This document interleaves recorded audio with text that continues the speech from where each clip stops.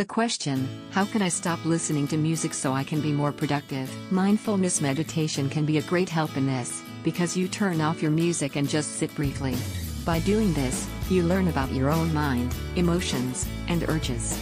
Just a few minutes a day can help a lot with mental clarity and concentration, and you start to develop a friendly attitude toward all your mental states. After a while, you might find yourself enjoying that quiet atmosphere in mind, and more productivity can emerge. Importantly, you don't have to go cold turkey and stop music altogether. Replace a few minutes of it with silent meditation and see what happens over time. This is a permanent fix, and it will take a little time to reconstruct your habits. Go easy on yourself. An excellent starter video is meditation instruction. From turning the mind into an ally Sakyong Reform Rinpoche. Shambhala, meditation instruction. From turning the mind into an ally Sakyong Reform Rinpoche.